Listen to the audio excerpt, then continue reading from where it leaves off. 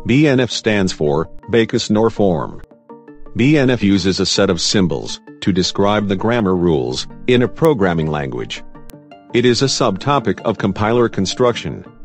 An alternative of BNF is syntax diagram.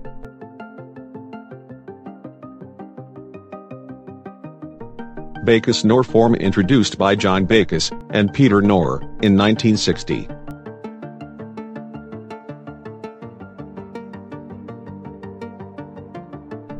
BNF notation includes: angle brackets are used to enclose an item. Double colon, equal to, separates an item from its definition. Pipe sign between items indicates a choice, and semicolon shows the end of a rule. Let's see a simple BNF example.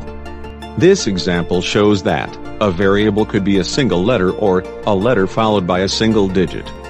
According to definition of letter, it could be either a, B, or C, and a digit could be either 1, 2, or 3. So, according to this BNF, a variable name AA, A1, are correct. But XYZ or 99 are not correct. Because XYZ and 9 are not defined as letters or digit. BNF notation can be used for recursive definitions, where an item definition can refer to itself. For example, a variable name consisting of a single or any number of letters. So, according to this BNF, A, or AB or F, name are correct.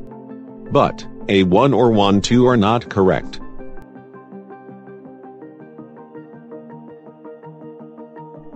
Let's see another comprehensive example to consolidate students' concept. This BNF shows that an identifier may consist of a letter, or a single letter, or many letter, or a single or many letters, followed by digit or digits.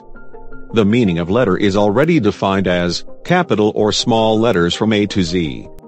Similarly, a digit may be any number from 0 to 9.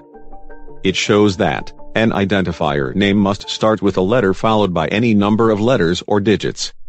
So, A or XY or X1 are correct names, and 1, 2, or 1, A, are incorrect.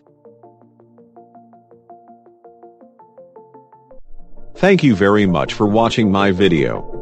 Do not forget to like, subscribe and share this video.